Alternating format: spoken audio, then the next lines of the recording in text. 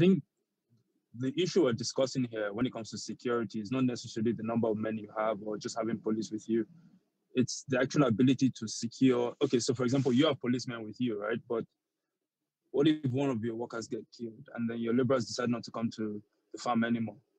What then do you do, even with your forced security men? So those are the issues. It's a wider issue. It's not just about you, right? It's about the entire community. How do you secure the entire community? The success of the agricultural sector depends largely on our ability to secure our farmlands or the rural area.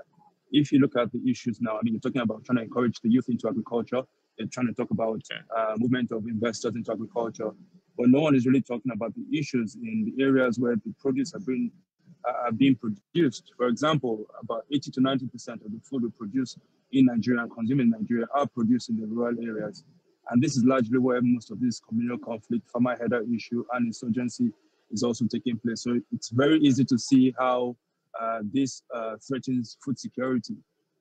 As part of my own contribution, I created Resolute 4.0 along with my co-founder, Joseph. And, you know, it's devastating to see what the impact of this conflict is on agriculture. We have farmers that no longer go to the big farms anymore. They now farm on smaller plots next to their homes. You know, in the last 7 days, I've had 9 farmers killed. You know, so it's that bad.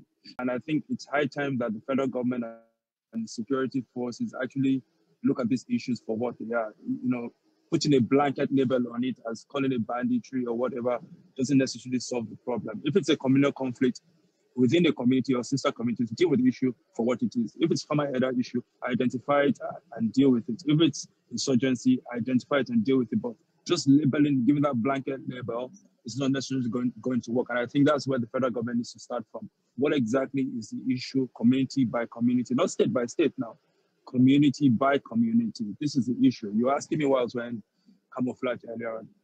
I can't go to the farm without security. So I had to partner with the Nigerian Army through the Nigerian Army farms and ranches.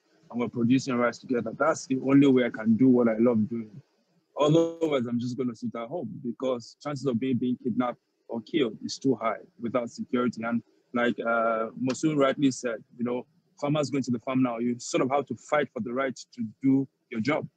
Farming is not just carrying a hoe anymore. It's the ability to secure yourself, then farm, which is then a problem. You know, to conclude, I think the federal government has a lot of work to do in identifying this issue and really tasking the security agencies in addressing the problem.